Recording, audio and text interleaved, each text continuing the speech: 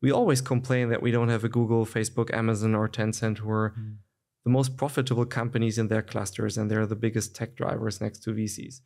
But what we have in Europe is 90% of our companies are family businesses. They are highly profitable.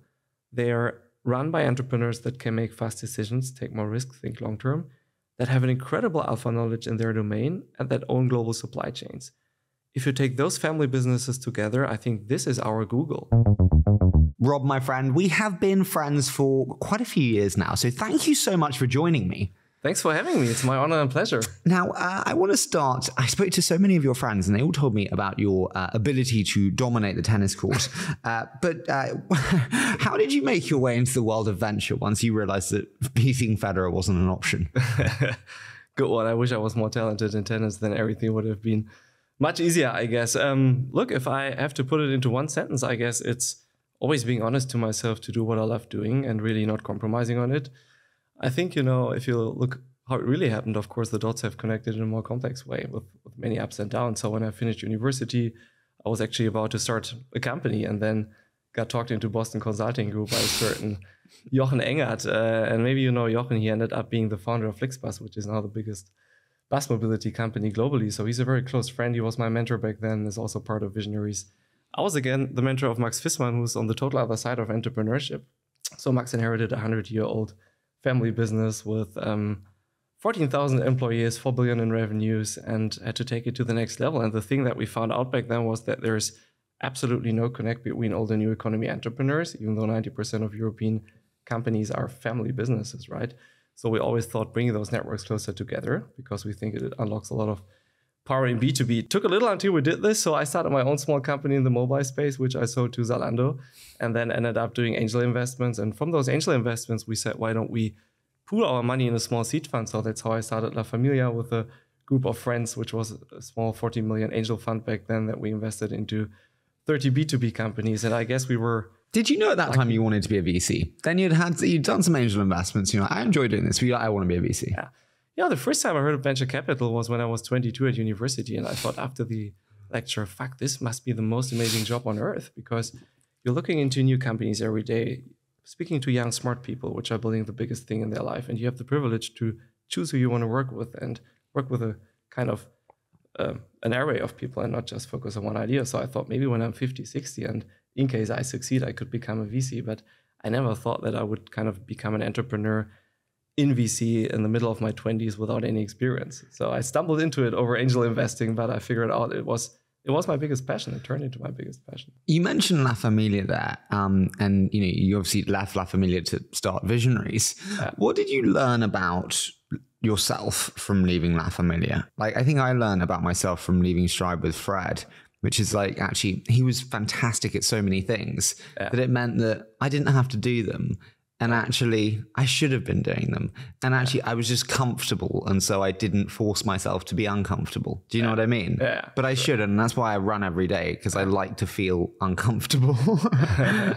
What did you learn about yourself?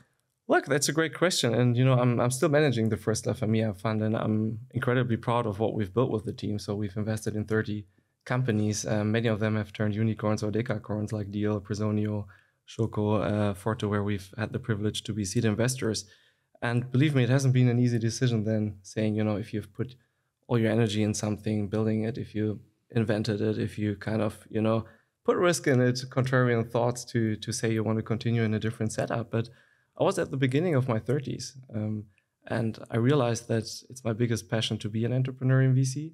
And I wanted to do this for the next 20, 30 years. So the one thing you shouldn't do is compromise on the partnership setup, because it's a very, very long-term game. And with Sebastian, who I founded Visionaries with, he has been a long friend. So we've worked on many deals together. He was my first LP in the first La Famiglia fund. So we did companies like Vey and other investments together. And he's a fabulous entrepreneur. And when he became available after selling Amobali after 6 years, it was basically a great setup to team up. And on the other side, with Janet, I really loved working with her, and I was the one also pulling her into our group when we started the whole La Famiglia idea. But we're also incredibly different on how we look into deals, how we would run a company, how we would take things to the next level. So for me. Is that not a strength? You know, I'm always hiring team members now, and I'm trying to figure out the right composition, to be honest. And I is that not a strength that they come from a different perspective and look at deals in a different way? It is. I think, you know, the best thing you can do when you partner in a founding team is take risks with someone that is a totally different ingredient than you have. And that's what we did. And I think the fund is now at 10 times the money that we invested, and it's doing well. But on the other side, you know, if you want to be in a setup for 20, 30 years, you need to have kind of a certain overlap of how you work together. And I think my synthesis is take risks when you go into those setups, but also be 100% brutally honest to yourself if it's sustaining and if it's the right setup for everyone. And I think it was a great decision that we took that way, because now the first fund, we're still managing it together. It's a success. We've built Visionaries within 3 years, a great fund, now 600 million under management. And I think Judith and Janet are doing an amazing job taking La Famiglia to the next level in their second and third fund based on the track record that we've built. I have to ask, final thing, and then we'll move on to some quite meaty topics. But it's when you get asked advice from managers raising today and who are starting partnerships today, what advice do you give them on the partnership dynamic, having experienced what you have now with different partners and having you know, founded 2 funds? What should all partnerships consider before becoming partners? I think you should really spend time together about the truth of what's your purpose and what you really want to do and why you're doing it together, and be super honest about your strength, your weaknesses, what excites you, and kind of the reason why you're doing it. And I think the more complementary kind of ingredients that you can find in a person, the better it is, but you need to be aligned on the core on how to do everything. And I think the best thing how I did it with, for example, Sebastian, was we really went to the deepest level of what we love doing. And we were super aligned that being an entrepreneur in VC, having all degrees of freedom to build this and doing this for a period, hopefully of 20, 30 years, was really what excited both of us. Do you consider yourself an entrepreneur or an investor? That's the daily balance. Yeah. So I think, you know, what gets me up in the morning is basically, on the one hand side, we're entrepreneurs. We need to build the company that we're investing with, right? And that's like just building any other company. There's no team, there's no strategy, there's no office, there's no website. So it's basically just like any other company. You can spend 150% of your time doing it. And on the other side, we're doing investments, and our job is to find the best companies. But I think exactly this combination, that's why we never decided to become partner of another fund, but having those degrees of freedom to build it the way you think it's right, it's what excites me. It's what gives me energy. And I think it's what makes me a good investor for founders, because I have an entrepreneurial passion of building something and not just an abstract investor. I think it's what investors don't anticipate though when they spin out. Like the firm build aspect is like, I mean, it's 50% of my day or more, and I'm sure it's probably 50% of yours, everything around team management and everything we discussed. I think people forget that. Can I ask, you've founded now 2 firms with Visionaries, as have I. What's the fucking hardest element of building a firm? I think it is this balance of being an entrepreneur and being a VC. You know, Christoph Jan's SaaS napkin, you know, which is about SaaS companies. I did it for fun in venture capital to my team, kind of a driver tree with all the things that you have to do at the same time. But I think, you know, it's all about the team then that you build that really unlocks the power of the company and what you can get out of it. And in venture capital, it's incredibly difficult to hire people, because they need to be hyper smart, humble, visionary at the same time, no linear thinkers. So I think it's hard to find them, but the way we decided to do it is basically not hiring experienced people who have been in VC and who just apply the logic that they've learned in another fund, but go for incredibly young, hungry, hyper intelligent, and people that really want to go exponential in their development, because I think that's what takes your firm. Man, again, the reason the show's as successful is because I literally just use it to learn myself. My question and concern there is, like, obviously I need to hire, as all my LPs tell me, but I don't want to hire someone with no experience, because you can't just give them a check, but you need to put mechanisms around them to learn, to grow. We don't have the time or space to do that. You need to just run from day one. So did you put the mechanisms in place? And if so, what are those mechanisms?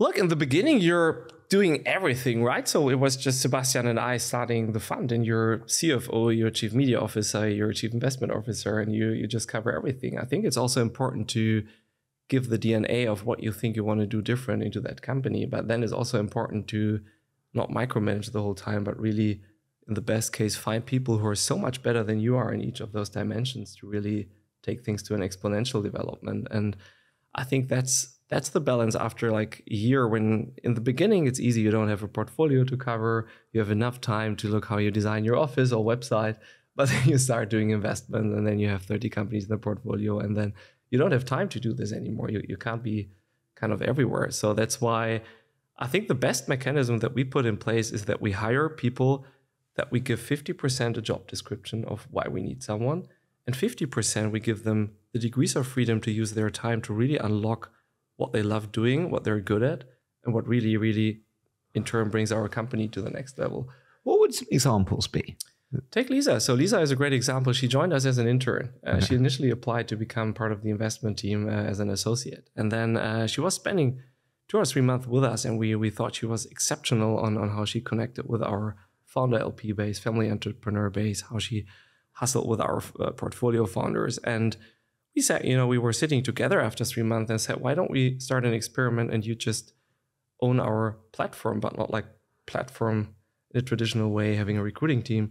Just build whatever you think, any alpha that we can unlock on our kind of Visionaries platform. And she, in the last 3 years, has built such an incredible kind of events that she's organizing on Visionaries, how she's connecting the dots behind the scenes that, yeah. Do you know what I find so funny about you? I don't think I've ever told you this. I have so many people tell me, like Lisa, Martin, or whoever it is in your team, Harry, you should try and hire these people. And I'm like, I know, but Rob's such a good friend. You mean out of my team, but poaching? Yeah, literally. I'm like, I would love to, but I could never do that. No, if we get you in return, do some PR and media. I don't think it's a trade. That'll be fun. I love that. What do you think are the biggest? Actually, sorry, before we move on to that, the thing I'm struggling with is actually this entitlement. I want 500k salary, I want 500k bonus, and I want it's all I want. And there's this real entitlement I find in kind of 25 to 35-year-old venture hiring.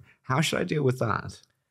I think it's an adverse selection. Like, those are not the people that we want to get with Visionaries. It's the other way around. So if someone is asking for a high salary, that person is not willing to take risks. It's not believing enough in the entrepreneurial spirit to really kind of build something essential. Because we say we don't pay high salaries at Visionaries. I think if you go to some of the multi-stage funds in London, maybe you get twice the salary. But we're pretty generous with carry, and people know that they can build a career faster than at other funds if they perform extraordinarily well, and if they're great co-entrepreneurs building Visionaries. And I think these are the kind of people that we want to take on board. And if you look at Martin, he became partner just after 3 years of joining Visionaries, but he's a co-entrepreneur already, kind of leading the seed fund. Sahar is doing the same for the growth fund. Lisa is doing the same for the platform. These are incredibly young, hungry, hyper-intelligent people that haven't been in VC before. I think that's the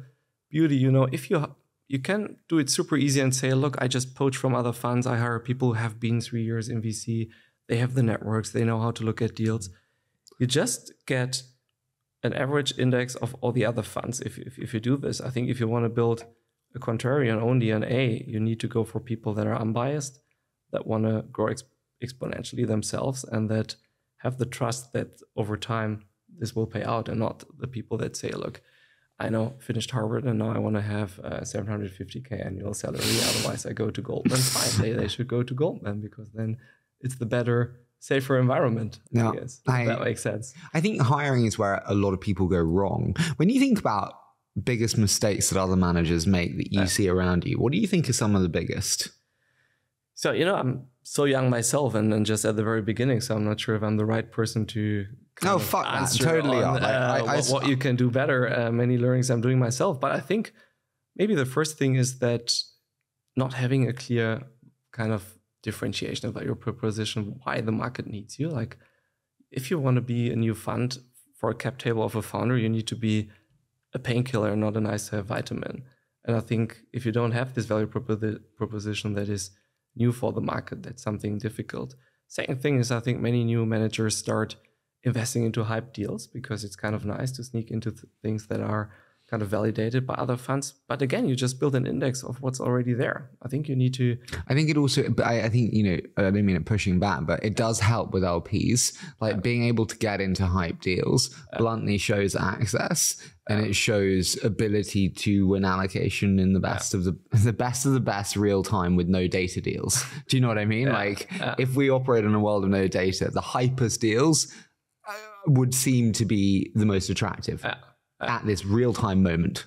Do you know what I mean? It's fair. Maybe build a blend, right? If you show that you can get allocations in some of those great hype deals, it's fine if it's 20% of your portfolio. But I think it's so much more impressive if you have chosen companies that others haven't seen, and after 5 years, it turns out to be one of the most successful companies in the market. I think that's this is interesting. I actually spoke to a multi-stage GP earlier this morning. Sorry, I didn't reflect it in the schedule, so it's a surprise.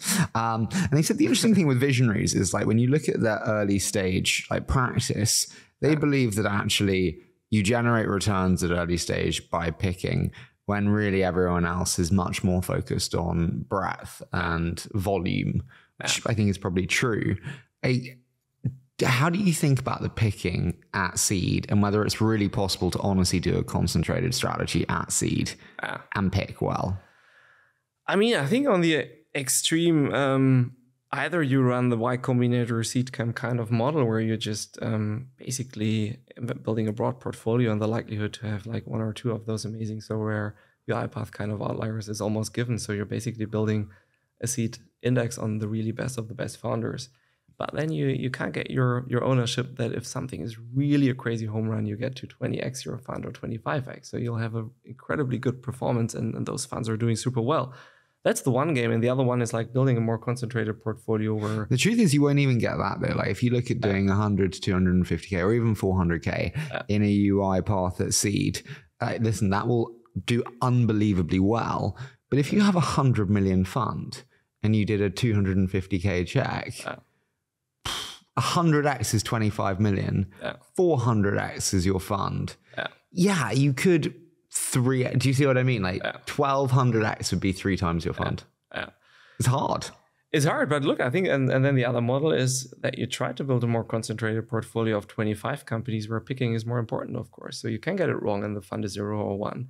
But if you get it right, and I think you have 25 chances to really get it right, then you get it very right. If you have 2 or 3 companies where you have your 10-15% ownership, let's say you have a 100 million fund, company's 10 billion, you have your 10%, right? It returns your fund a few times. And if you have 2 or 3 of those companies, but I think in the end... Can I ask, is 10% your threshold? I remember being with Fred at Stride and it was like under 10, we were like, Yeah, so look, we say 80% of our seed portfolio is 10 to 15% ownership, and 20% we leave room if there are exceptional teams where there's maybe another setup is more interesting for them, teaming up with a multi-stage fund, or it's just a different round setup, or maybe we're not 100% confident about the space, but we want to learn, then we keep kind of 20% for. Do you worry that then like Lightspeed or Excel or Index will say to entrepreneurs, oh, we're in another deal with Rob and Visionaries and they only have 3%. So actually in this next one, we can cut them down. My worry is that if you do those, you allow yourself to be pushed down in others. No, so we were pretty clear about that strategy. You know, and you asked like 2 minutes ago about can you have a concentrated and focused portfolio? And I think it's also a little bit on how you like working as a VC. We love spending a lot of time with the founders. That's our passion. So we want to rather have maybe 5 to 10 investments a year in a seed fund, spending time with the founders, and then just having maybe 40 deals and just knowing maybe the name of 1 or 2 founders. And I think as long as you get that message across to the founders and also get that referencing on how you work with them, and then I think it's a fair value proposition where founders then need to decide, look, either it's a good partner to take Visionaries on board with 10 or 15% or not. And I think with this 2 or 3% deals, for us, you know, we're doing it with maybe 2 or 3 deals a fund, and we were pretty clear about the strategy, and we don't make a difference then kind of how we work with the founders. Well, I think the interesting thing here that I want to discuss next, because it's important for both of us actually in our fund strategies, because we both do the barbell approach. Yeah. And so they're unlike just a seed only strategy. I think there is a strategic reasoning as to why so like, can you just walk me through the two funds and how it's a little bit different than maybe just a traditional fund setup? Yeah. Look, I think the main difference, if you look at Visionaries, is that on our investor side, we only have successful entrepreneurs. So on the one hand side, we have 30 unicorn founders that have built great digital companies, like the founders of Miro, UiPath, HelloFresh, Flixbus. And on the other side, we have 25 family entrepreneurs who are on the total kind of other side of entrepreneurship. They're owning the old economy, and they can be interesting customer groups. And the way we thought about it is like, how can we add the best value to the ecosystem with this network strategy? And we feel it's on the one hand side, you know, if you look at pre-seed, seed, where Europe is incredibly decentralized. So you need 10 partners speaking 10 different languages if you really want to cover all clusters. And that's where we think, you know, having those great entrepreneurs who've built companies or operated companies like Spotify or UiPath or in the Netherlands, Molly, that's a great source for deals for us. And at the same time, do you actually get deals? Sorry, I'm being really rude. Do you actually get deals from them? I've had like the good and the great in my funds. Yeah. They never send me deals. Like they might WhatsApp me, but they don't send deals. Yeah. No, I mean that's how we've built Visionaries. We've built it from scratch, just around this founder ecosystem, right? So the way we source deals, I'd say some 60-70% are through our founder networks that we typically were operated in WhatsApp groups, and that's kind of how they share deals. But it's also kind of when we need an advice on whether it's fintech investment, we might consult with Adrian from Molly or people in that space. If it's something in the, I don't know, you name it, kind of enterprise SaaS, then maybe Daniel from UiPath or Brandon are great sparring partners. And I think that's how we've built everything around exactly that idea. And that's the core of our sourcing and kind of network approach. And so you have pre-seed and seed, and then we have not a Series A, we have a Series B and C. Yeah. So how does that work out in terms of fund sizes, just so everyone can understand? Exactly. So I start answering that question again. Sorry, you were asking what's the strategy. So we think, you know, if you look at Europe, when we started Visionaries, we thought Series A was pretty crowded. You have incredible amount of funds with kind of 100 to 700 million in fund size that typically enter Series A, but that has been bloody red ocean. And I think valuations have been quite aggressive compared to the traction that the companies had. And at the same time, it's not yet a space where we can add so much value with our network. So we said, we're good at pre-seed seed. So that's basically, we've all been entrepreneurs before, and we will love working with founders really at those dirty early stages. And then we leave out Series A, so there's no signaling risk for the founders, and they can choose from those amazing funds out there, whether it's an Excel, a Sequoia, an Index, or you name them, who are amazing lead investors. And then again, for us, it's really interesting at Series B when B2B companies start hyperscaling. They need to build a customer base across Europe. That's where our family business entrepreneurs can be interesting, whether it's all the car companies, the Miles, the Swarovskis of this world.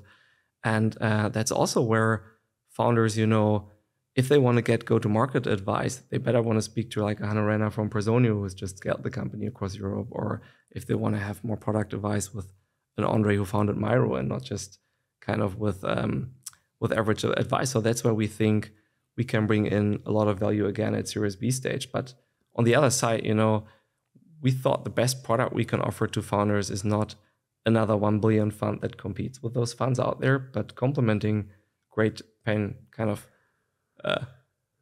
multi-stage US funds in those rounds with a 5 to 10 million investment. You mentioned kind of the red ocean there. We're going to get to that. I just want to ask quickly, you know, you lead rounds pre-seed and seed. We're seeing a totally different fundraising environment now where you remember before when it's like, do you need your pro rata? And then they're like, oh, everyone else wants to. You're like, great, okay, take it. In like every company, even terrible companies, respectfully. And so my question to you is like, how does your reserves management change today versus years of old? Because it's shifting for sure. Yeah. It's actually not in the current fund. I mean, we have 60% reserve in a seed fund to follow on. You have 60% reserve? 60%. Wow. So reserve. 40% is initial. 40% is initial. 60% How big is the seed fund? Is reserve. It's the latest one is 150 million. Wow. So that's so you've got like 70 million for initial checks or 65 million for initial checks. Yeah. Wow, that's not many. Yeah. And I mean, we're trying to build a focused portfolio there. And then, typically you can follow on in Series A, and in Series B, you can do either full or half pro rata. It depends a little on the price points of the companies, round sizes. And I think, why we haven't made a change in the current fund, I mean, what drivers do you have that would change your strategy? Either you have a momentum market, which we had the last 2 years, but we try to avoid investing into momentum companies. I think we have done none of them. And we try to be incredibly disciplined with our founder to raise what they really need to raise and what is necessary, and not like going to momentum fundraisers where you basically just put in more money without knowing what it is. Second reason could be that you have kind of not good companies in your portfolio and you still send them to family offices to raise money or kind of stretch them. We're writing off those companies and with the founders deciding not to continue if the model doesn't work. Like, why should we kind of encourage them to raise more money to just postpone the decision? And the third reason could be that you're such an amazing picker that you have so many companies in the fund that are outperforming that you not have enough money to put into that. And that's something where typically opportunity funds or the late stage fund could then come into place to take care of it. So long story short, with our existing fund, we haven't made any change to the reserve management, but we've done the new fund. We've increased the fund size to 150 million because the initial check sizes are just getting bigger. No, totally. I see that. I mean, you think about... How about yourself? I mean, with your seed fund, and you have been in some great deals that have raised quite significant up rounds. Right? Yeah, I think about it really in two types of deals that we do. One is where we like to have a really meaningful check size. So we have 33 million in the early stage and 107 in the Explorer fund, which is really Series A and B. For me, it's two deals. One is where we kind of try and take a lead as much as possible. So 750 to 1.5, very much similar to kind of how any traditional seed fund would want to concentrate in the best companies. And then the other one is this like recognition that I'm doing too now, where bluntly we're behind. Some amazing multi-stage fund, which we're going to get to, is leading it, who I'm very close to in two different contexts. And actually, do I want a 250K check in one of the potential best breakout companies? 100%, because I can absolutely earn the right to put more in over time, I hope. The question that I have is, time will tell, in the best companies, do you have the ability to concentrate capital over time? I think that's my question to you. Mm-hmm. Do you think in your true breakouts, you'll be able to concentrate money from the larger growth fund? Yeah. So that, I mean, if you look at it, with the seed fund, typically you can play until Series B, and then, I mean, the round size, it's not working anymore with your allocation. And that's where the growth fund comes into place, where we invest 5 to 10 million, which is interestingly mostly an allocation we get on top at that stage. So we invest as long as we can from the seed fund. What sort of price is it then? Mm-hmm. Is it like 500 to $1 billion in that range? No. So I think the average entry price point for our early growth fund, it's really early. It's not growth, right? So it's, I would call early Series B or late Series A. It's around 100 million. So there are many companies like Xentral, Text2, and others that we entered at far below 100 million. There are a few ones that have been a little more pricey when we enter, but we haven't done any round at a 500 million or a 400 million in the last 2 years. I've done a couple of seeds at 100 million. So like, well, I mean, listen, it's not, I was in IC with Kieran today, and he was explaining something to someone. He said, we like cheap deals. And I said, fuck no, we don't. That's a bad answer. We like the best deals, which can be expensive. But those were slightly toppy. Yeah, 100 million seats. You got to have someone pretty special. Look, I think we did things wrong there, because if you look at those later stage rounds where we thought they had been too expensive and maybe didn't follow on a second time with the early growth fund, those have been the outlier companies, and they have always been expensive. If you look at... Which ones were those? If you look at Personio, if you look at Deal, if you look at even, Shoko, all those companies have done incredibly well. They have been the ones that have outperformed, and they have Pigment, great example. So we were in the pre-seed, and I mean, what an amazing team, and Eleanor building it with her co-founder. But that has always, Ophelia did the A. We thought, wow, that's an expensive price point. Just everyone thought that was an expensive price point. I think credit. We thought it's expensive, but they have shown like it would have been cheap in retrospect. So I think a learning is if you have those outlier companies, I think you have to pay those price points if you have the internal knowledge of kind of how the founders are doing and if you have the trust in what they're building. I think that's where I give credit to Ophelia, though, because there wasn't the data, respectively, to support the price that she paid at the A. Well done. And like foreseeing that, I'm pissed. I really wanted to be in Pigment. I think they're just such a good team. Have you ever? But you have the chance with the growth fund, right? Is it not too expensive? It's pretty fucking expensive. No, I have some discipline, I hope. Do you think the Series A product is good in Europe? You mentioned Sequoia, Excel, and Index. I completely agree. That's what everyone says. That's it for Europe, for continent's entrepreneurial talent. There's really 3 firms. No, I would disagree. That was the case 4 years ago, and I think it was cozy for those firms because they could just like select what they wanted to do, and then the pressure has been just competing against 2 or 3 other firms. I think the beauty is, now we have maybe 5 to 10 times what you would call a tier 1 VC firm from the US that entered the market in the last 2 years, whether it was Sequoia, General Catalyst, Lightspeed, Iconic, Go2 Everyone, opening offices in London. And I think it puts so much pressure into the market on existing funds to bloody innovate themselves and really, really kind of get ahead of the wave, doing a great job with founders and referencing that. I think this competition is great for founders because they have more choice. They have VCs that really need to be on their toes to be great VCs with the companies that they back. And I think it's a positive effect for the ecosystem from the founder perspective. So I've done 3 seed deals in the last 2 months. What is it? End of February. Seed, not A. Last seed deal. But this is impressive. Like 3 seed deals, all tier 1 US, all beaten tier 1 UK and Europe. Yeah.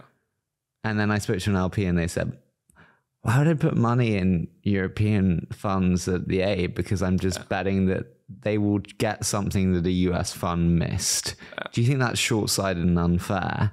And do you think you'd be worried if you're a Series A fund today when the US guys are coming in harder than ever and winning? Yeah. I mean, I can't speak for Series A because we're not engaged in that space that much. But from our portfolio, you mentioned seed, I don't see it the same way, but maybe let me put it in a different way. I think those founders that we want to back are those guys that really do deep referencing on the funds that they want to work with and have a super clear kind of impression why they want to work with which fund. It's like a wedding. You can't get divorced. And so I think those founders that are just hyped by US brand, putting in 3 million in a seed round or 5 million without thinking about the so what are not the founders we want to back because that's not the long-term thinking. Those founders that really go deep into referencing, we see actually many conversations where they might go rather for 0.9 or Visionaries or 20 VC or whoever for the seed stage because they're closer to those partners working with them. They are meaningful check in our funds because we're smaller funds. We work hard. We want to make everything. And they're independent in this Series A round to really choose from a great fund with a significant check, a board position from a partner, not an associate. So I think, long story short, it's self-selection. Those founders that go with US funds and really know why, because either they want to go into the US market or they have a certain alpha in whether it's gaming industry or something, fine. But I see, to be honest, 2/3 of the founders at seed stage that have those term sheets rather going for a European seed fund setup because they want to keep the A round open to choose from those funds. How do you advise founders when it comes to when they have a US multi-stage fund and they're debating that or a European offer? How do you advise them? Yeah. I think, there's no right or wrong.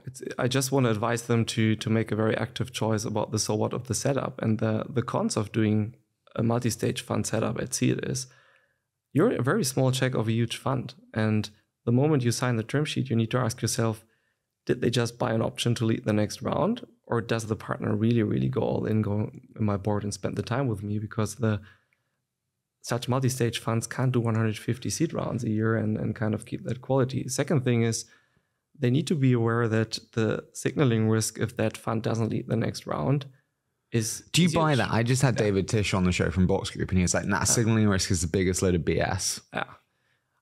I've seen it many times in our portfolio. And we team up a lot with multi-stage funds at seed. I'd say 20% of our deals are like this. And so when they don't come back, it does look bad. It is terrible for you as a founder if things don't work out. Look, there are three scenarios. Either you kill it and everything is amazing, then it doesn't matter. I mean, then everyone wants to do your A round. It doesn't matter. Yeah. And then likely the seed fund, like the multi-stage fund at seed, will also preempt the A round. If things go pretty good, pretty great, but not like incredibly great, likely the multi-stage fund wouldn't preempt the next round and just see how things go, because they got there for kind of ownership. They make a new decision with a new investment committee at the Series A stage whether it is a great investment or not, and they likely stand on the sidelines.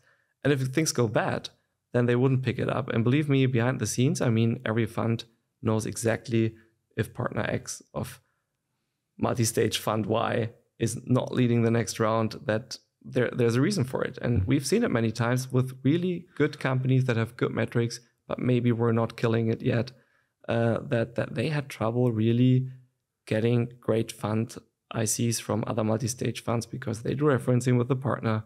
And it's just not true if a partner then says, look, it's a great company and we have our core ownership and that's fine and someone else can do it. Because everyone knows if the deal is amazing, they bloody preempt it. But also actually the hard one is the messy middle there, which is like actually the company going actually pretty well, but it's not enough where you're like, we're going to preempt it aggressively. Because then everyone else goes, well, why aren't X actually being so aggressive? If it was really good, they would be. And so even good isn't good enough. Do you see what I mean? 7.5, 8 out of 10. The other thing I always so think is like price optimization, and founders don't think enough about this, which is just like, if you knock it out of the park, yes, they'll aggressive preempt, but you are misaligned because they're already in. They do not want to optimize for pricing on the next round in terms of getting the highest price possible. They want to crush your price. Whereas me and you are totally aligned with founders because we just want the best price on the next round. Yeah, exactly. Yeah. And look, I think there's a lot of beauty if you're independent as a founder. If you go for a seed fund setup or great angels, you can choose maybe from 100 tier 1 funds globally or tier 2 to lead that round. And the likelihood, I mean, just speak to Mickey from Volt, who said 70 funds passed and fund number 71, I mean, he was in your podcast, picked it up. Imagine it had been a more difficult journey if he hadn't been independent to kind of choose from any fund. But look, there are many pros also going with a multi-stage fund. Like some have 40, 50 years experience of supporting companies. Some partners are incredible to have on your board, but just make sure as a founder to challenge that and to ask the partners, will you be on my board or will you just send your associate on my board? Or the savage thing, when I'm not performing, will you transition to your associate? I mean, fair enough after 2 years, but so you know when it's like, and you know now Sarah will take over and you're like, oh damn it, relegated. If you could choose one European board member, who would you choose and why at the Series A? I'd choose Johan Butting, who's global SVP sales at Slack, and he has built Slack in Europe, Dropbox in Europe, and he's a board member in our portfolio company Xentral, where I'm in the board with Luciana from Sequoia and Mark from Freigeist, and he's spending so much time with the founders to really build a commercial team, build a go-to-market team. He has done it for the last 12 years, but not on a VC high level. Really, he has gone on any details, and this is the kind of sparring partner you want to have as a founder if you build a SaaS company, not just high level bullshitting on some generic advice, but really going deep. I'm very impressed by him. Do you think VCs add value? We always get like shunned and mocked for our VC value. Do you think we add value? Yeah, it depends on how they operate. I think small boards are great because it forces everyone really, really to work hard. Because if you just have 2 board members and you don't work, then it's kind of obvious.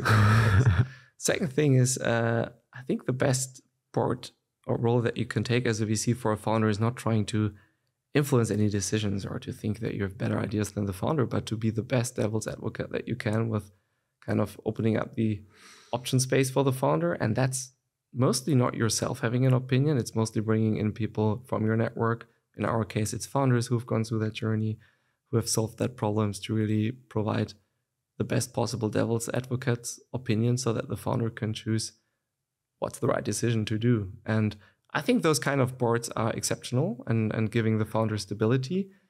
But I think big boards can be really very difficult if you have 10 board members with 10 opinions, which are all high level.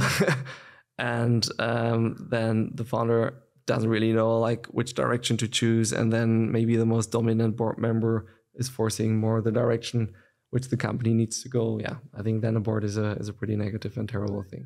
Where do you think VCs and founders are misaligned? We sometimes see boards being misaligned with founders. They want to sell, they don't want to sell, the founder does want to sell. Where do you think that boards and or kind of VCs and founders are misaligned?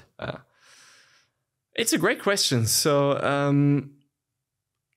I think it's opportunism. So as a VC, you can invest in 25 to 30 companies per fund, and you can, and you really see who's a VC keeping the word when things go negative, and if they still spend time with the founders. It doesn't mean they should spend all of their time, and I mean they should focus on the winners also in the portfolio, but they should also be there when things go negative. But I think VCs can always opt out or be opportunistic to just focus on what's going well and where they see value in their portfolio, where founders have this one shot at that moment in time that they need to get right. And I guess that's a bit of a misalignment. How do you see it? I think around liquidity is probably the biggest, whereby, especially I think in the next few years, it'll be really prominent, which is whereby you have venture funds with not a lot of DPI situate, and they know that they need DPI more than ever to raise their next funds. Liquidity opportunities come about in secondaries, in sales, in PE sales. And actually, it is suboptimal for the founder to have them sell a large portion of secondary, or it's suboptimal for the founder to sell now, but the board absolutely want it, or the VCs absolutely want it. I think that's, to me, the biggest by far. And so I think that's the one I worry about, especially over the coming years. Yeah, but then it's again, I think, when you team up with the founder as a VC and vice versa, it's more like, do you align in general on how you want to build that company and the journey that you want to take? Sometimes it's more aggressive, sometimes it's less aggressive. But if founders want to do 150 million secondary in the Series C round, as it sometimes happened in the last 2 years, then I think it's a general misalignment of a setup that I wouldn't back as a VC. I feel quite sorry for people in those situations. I'm going to get a lot of hate for that because everyone demonizes them now. They were actively pursued to sell. They didn't go into market and say, I want to sell 150 million. That's a very different thing then. I was not referring to that kind of group. Do you see what I mean? I think often they're demonized, and it's like these big growth firms like Rob will take your stock at any price. And it's like, well, if I own 50%, sure, I'll sell you 10%. Yeah. No, that's very fair. I was more referring to, so I think it's an interesting discussion, secondaries, and we're supporting it a lot because many of our founders and also the founders that back us at Visionaries say, when they did a 5 million secondary or something in the space that you have a little certainty that you don't need to have. You can buy a house, you can buy security. You can buy a house, you can send your kids to school. That makes you more relaxed to build a great company and take risks and be a good entrepreneur. But it's different if you're doing a secondary on that level, or maybe also it can be a little higher or lower, or if you basically take a fortune off the table.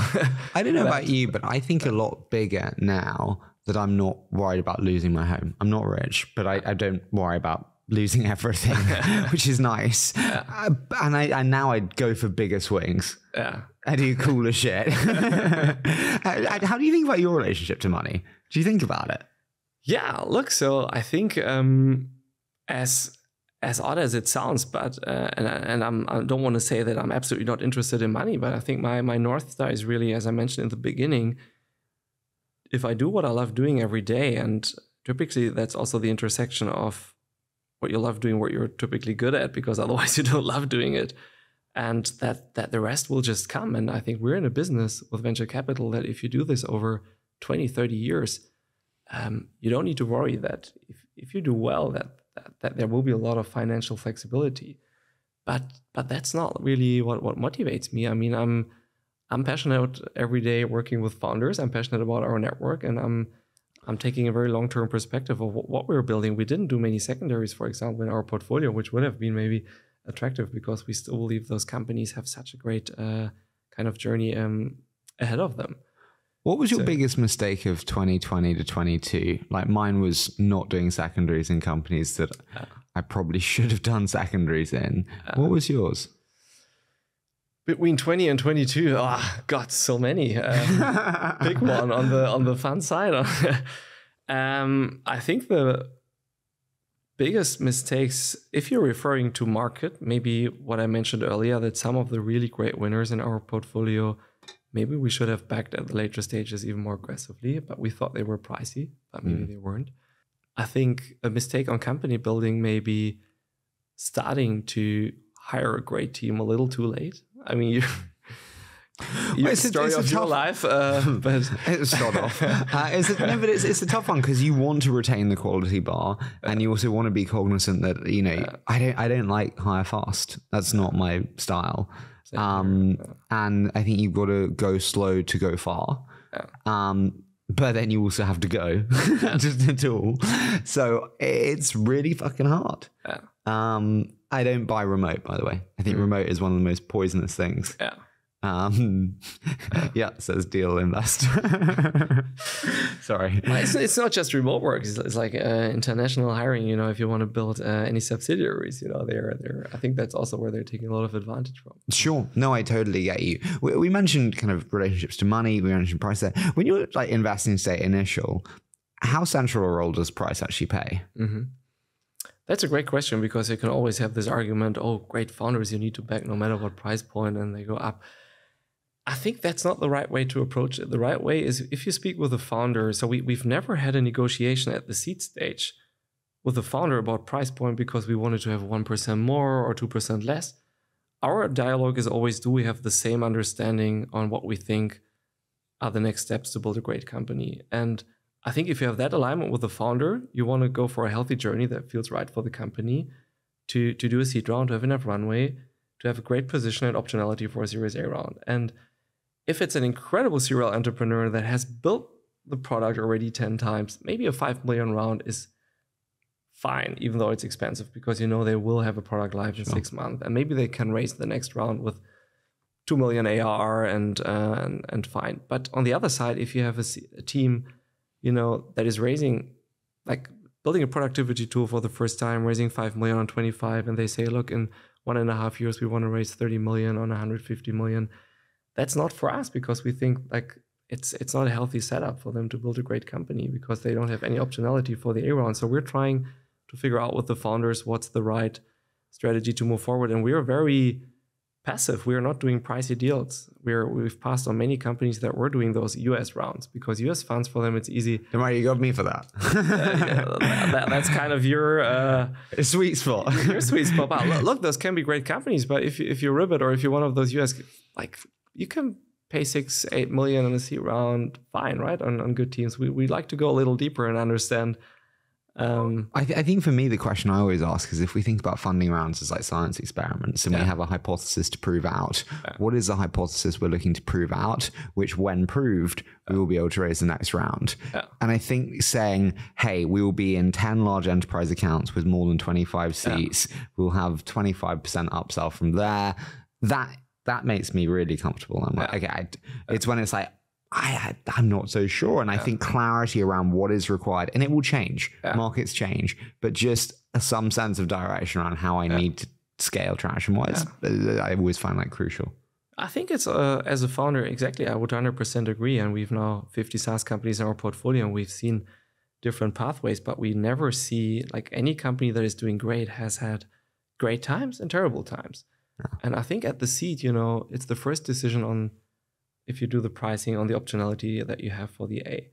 So if you do a 3 million seed round with a healthy setup and things don't go that well, it's fine. You can still raise a great A round because you're sitting on a valuation where you can grow in it.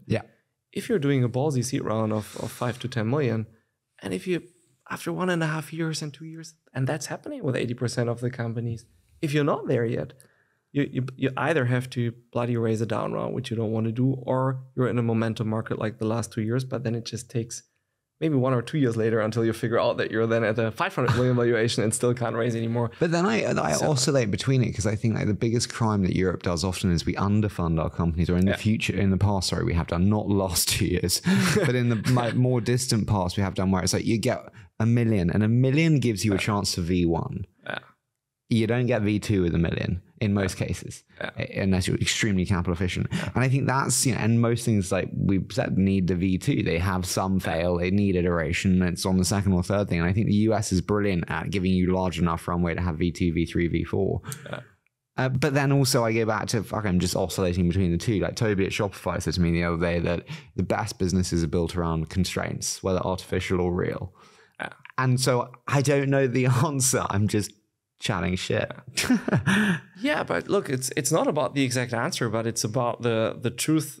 Like looking at a company, we take a 10, 15-year perspective and like exclamate any cycle thinking or whatever. Just think about what is healthy and what makes sense to build a great company. And I think that's something I hate about VC, that we're, I mean, there are 1,000 ways to be a great entrepreneur, and we have LPs who have built family businesses over 100 years. We have people who have bootstrapped companies, and we have the aggressive VC-driven founders. But I think in the VC space, there's too much hype about what's right, what's not right. As a founder, just think totally independently, how much money do I need? Which people do I want to hire? And kind of what are my milestones in the next 1 or 2 years? And then raise the money that you need and not over raise. Maybe over raise a little bit to have a little more runway. It will always put you in an incredibly good position to raise the next round if you do well. And believe me, I think you can optimize so much for ownership in the later rounds if you really kill it and the company goes through the roof and you have great metrics. That's when business models start to be predictable, and that's when all the growth stage funds, I mean, that's where you can really optimize valuation and kind of protect ownership. But I think it's not at the seed or A stage raising too ballsy. You mentioned the family offices. There's many great entrepreneurs with incredible family offices and institutions built in Europe. Yeah. You said before to me that they can become Europe's Google. Yeah. How can they become Europe's Google, Rob? Makes a lot of sense. I would love to know, right? Yeah. Look, I think, and by the way, and you interrupt me if I'm talking too long again, right? All good.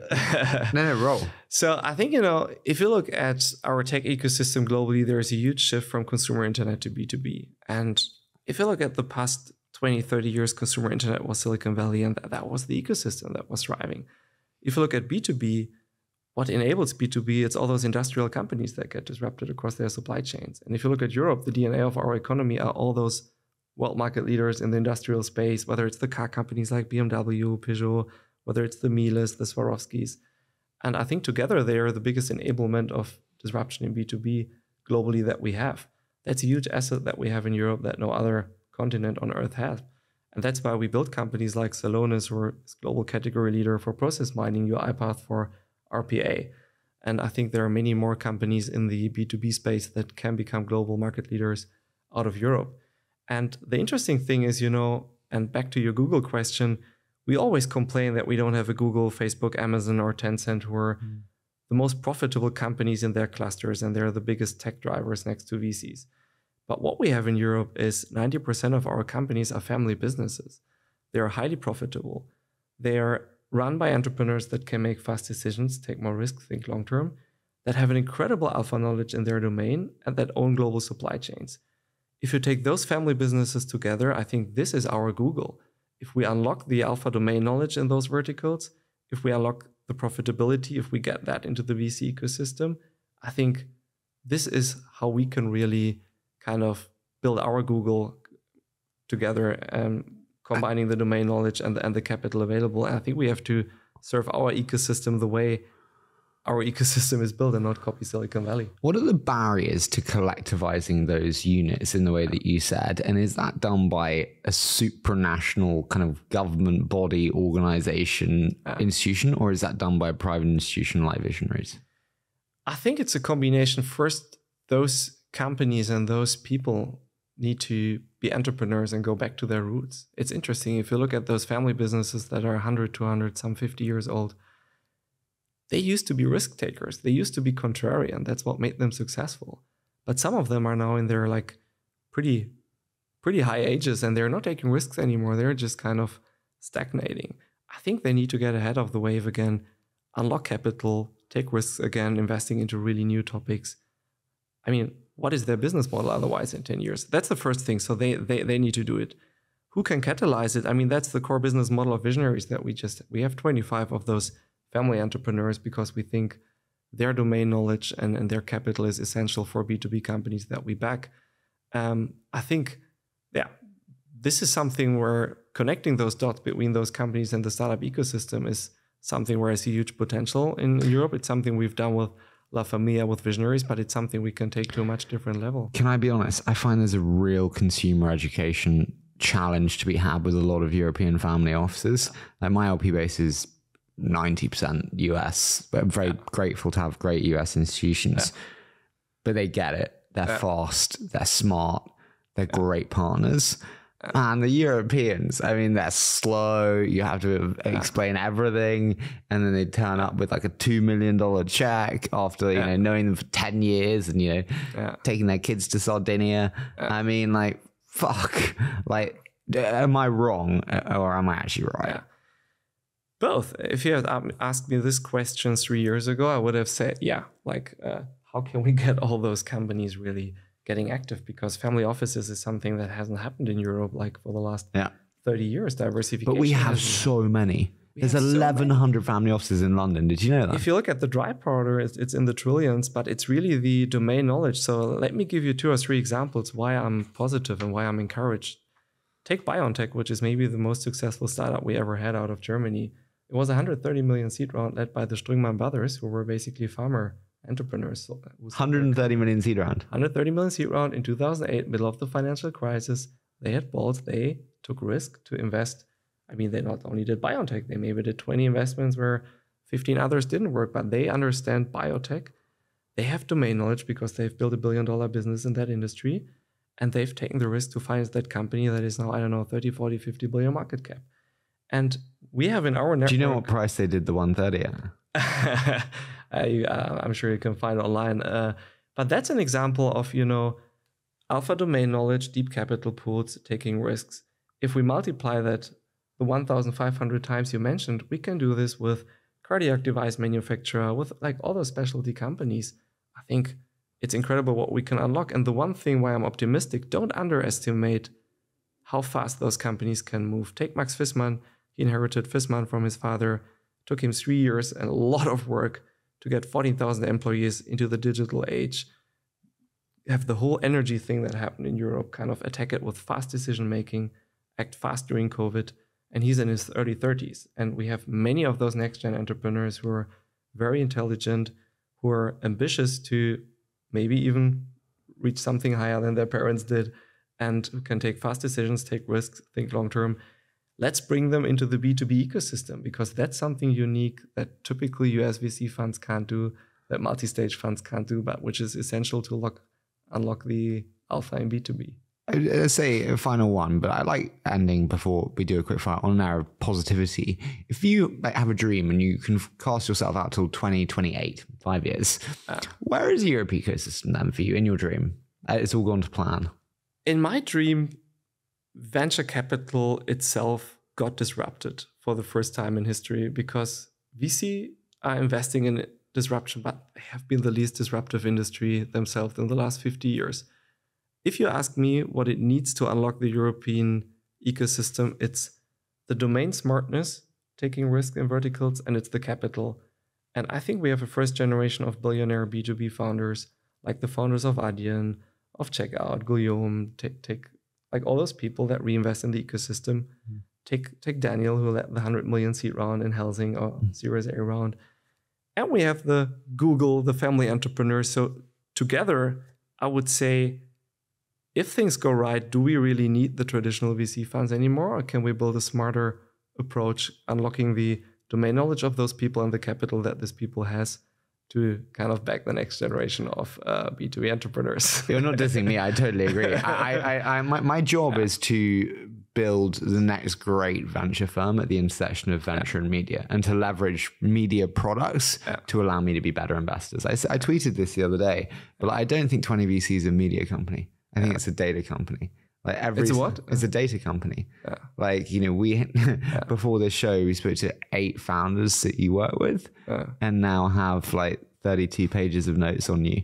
Nice. Can I buy them? What do I need to do to get access to that? Ironically, no, you can't. But we have we've got this over 3,000 shows. And so you just have incredible data.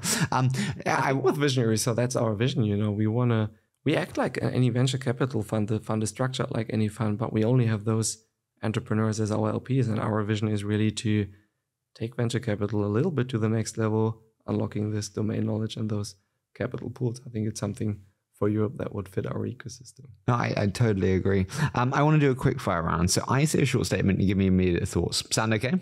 Trying to do my best, my friend. We messaged about this one before and you said, oh, I can't think of them. I'm like, oh, well, you have 24 hours, so good luck. If you were to invest in one European seed firm other than your own, which would it be? Yeah. I'll pick two, Beyond Capital and Cocoa, because they're both micro funds. So Beyond Capital? Beyond Capital, it's Gloria Boyerlein. She was with Index before. She's one of the smartest and most hungry young VCs that I know. I had a chance to say 20 VC, but didn't. Okay. I'll bring her on the show. And Carmen, who's also running a 15 million micro fund. I believe in those young managers that are hungry, hyper smart, talented, and still want to have this kind of ambition to win. I'm in Cocoa too. I think Carmen has done unbelievably well in terms of visibility. Every deal that we meet at Seed, they've always met Cocoa. Totally agree with you. Series A firm in Europe, which would you invest in? I could mention the usual ones like Excel Index, Sequoia, and the likes, but let's pick a different one. I think Felix Capital is a great company because, that's an entrepreneurial run venture capital fund with a great focused value proposition. They are doing incredibly well on getting new partners on board, like Julia recently, who has been an angel investor in Pigment, Xentral. I like him a lot. I think he's an amazing partner. And Felix is an entrepreneur in VC, like the company. So I like this. JC is like my big brother. I love Julian, so I totally agree. I love the fact that I just get to ask these questions. I don't have to answer them. It's such a good job. Tell me, growth firm. Difficult because I think they're by nature more global. But if I had to pick one, I steal your favorite one, 83 North, because they're super humble, very domain specific. Concentrated fund size as well. Concentrated fund size. They go deep. They don't make a big show out of it. They work hard with the founders. Love them. I totally agree with you. Again, I just pummel you with questions and I don't have to answer any of them. Brilliant. What have you changed your mind on in the last 12 months? I think really, and don't laugh at me, I think growth is not the right North Star, like economic growth for our Western economy anymore. Because I think, in venture capital, we are investing in growth, and that's my biggest passion, technology change. Hence my confusion. But if you look at what it does with kind of, if you look at the Western world, and we're always striving for growth, it has to be economic growth, it has to be that's the North Star for each country, each company then, and for each employee.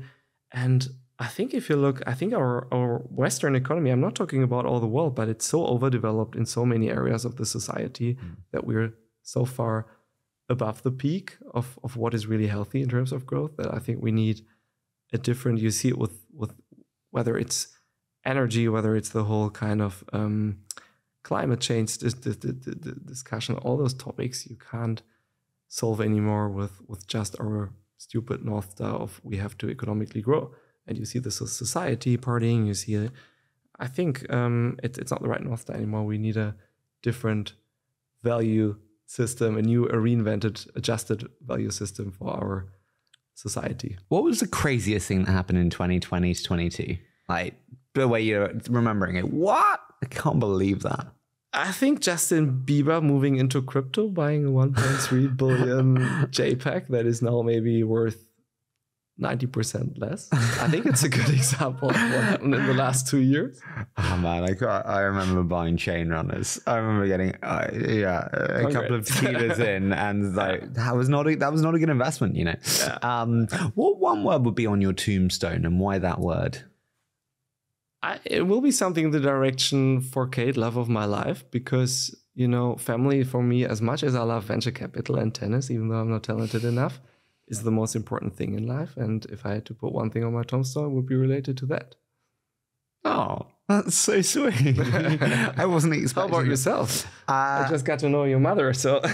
I think persistent. Persistent. Okay. Yeah. I think just, I will sprain ankles, tear ligaments, and I will still run. To the point where it's detrimental. It's not a good thing. It can be a good thing, but I will just never, ever give up. Again, it's a good one. It's one I would copy for myself, just with work related, and actually it also applies to many private life things. But where does it bring you? Like persistence, like if you just apply it on your job, like what does it mean for your private life? It means actually loneliness on your private life. But on your work life, it means success. If you are persistent and every single day you show up and you get better and better and better, which you will do if you show up every day, you will win. So you prioritize already work over private life. You have 70 years to go. So if you want to put it on your tombstone, it can also be a different word. I just think there's a time in life for optimizing for different things. And like in your 20s, when you have the energy, when you maybe don't feel ready for children and don't feel ready for that family, and you love what you do. The other thing people always say to me is like, oh, when you actually regret giving every weekend, regardless, when you regret, spending every weekend in a recording studio. No, I love it. It gives me energy. And you know what? It may not do when I'm 35, but actually, going back to the relationship to money, and by that point, I hope to have financial security where I don't need to. And actually, then I can be a great dad. I love kids. It's super important to me to be at the tennis match or the clarinet concert. So, fuck no. I wish, the work you do in private is the work you're rewarded for in public. And it's like the dark hours in the studio are what you get credit for on Twitter. Yeah, I think it's the beauty. If you love doing what you do for work, there's no work-life balance. Life is work, but it's also the danger. And I've had it also in the last 5, 6, 7 years, really, that you just, on the weekends, you just don't do anything else because you love it so much. And suddenly a lot of your friends around you are also in the startup ecosystem. And I think the hard thing is you can get to a stage where the only thing that stimulates you discussion-wise and intellectually is work. And actually that's very dangerous, I think. Because you should be stimulated by your other half talking about medicine, or they could be a child psychologist, or they could be a biologist, and other intellectually stimulating, but not your areas. I think the challenge that I have is, unless it's about venture or business and economics in general, couldn't really give a shit. That's not so good. Well, I'm happy that I have this other thing in my life. I can tell you I love that. Well, I'm happy that I worked hard to get it into your life as well. Man, who's your investing mentor?